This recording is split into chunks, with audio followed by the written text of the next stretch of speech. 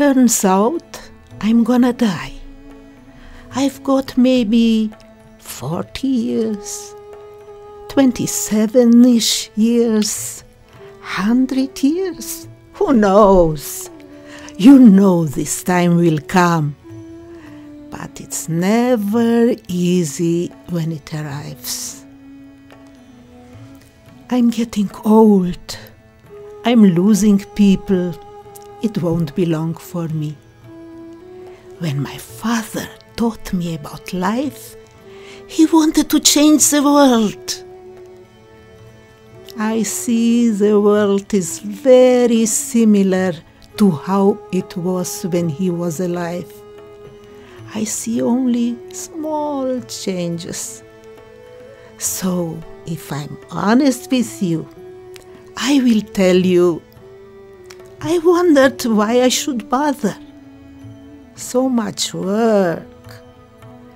Maybe I should sit home and watch The Price is Right. It would be easier on my body, I know.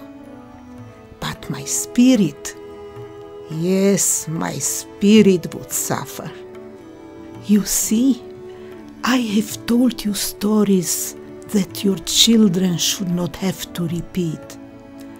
But there are children in the world that will be telling the same stories. There are 15-year-old girls that will become 85-year-olds like me. That is not acceptable. The changes I want to see will take many generations. But I have learned that big changes need little changes along the way. So I will work on those. I will remind people of the stories of who we are as human beings.